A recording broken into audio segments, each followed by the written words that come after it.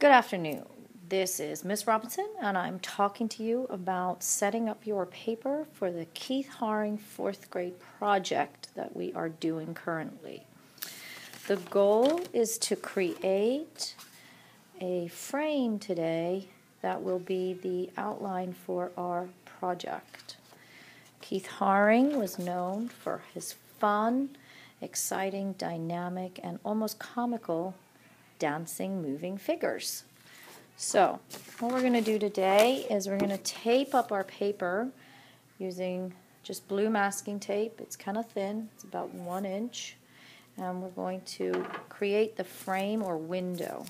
So the first thing I'm going to do is tear off a piece, and I'm going to mask it around the edge of my paper.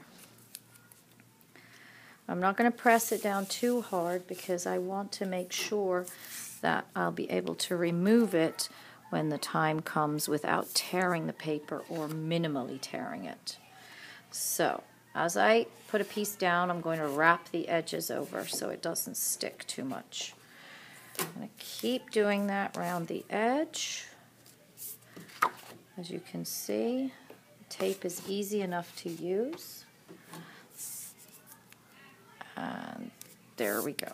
Now I'm going to guesstimate a center with my tape. I'm going to guesstimate about halfway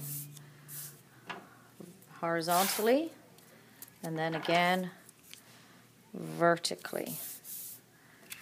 This point, as you can see, I'm turning over the edges. At this point then, what I will do is I will flip my paper and I will write my name, my code, and my period on here so that I know who it belongs to.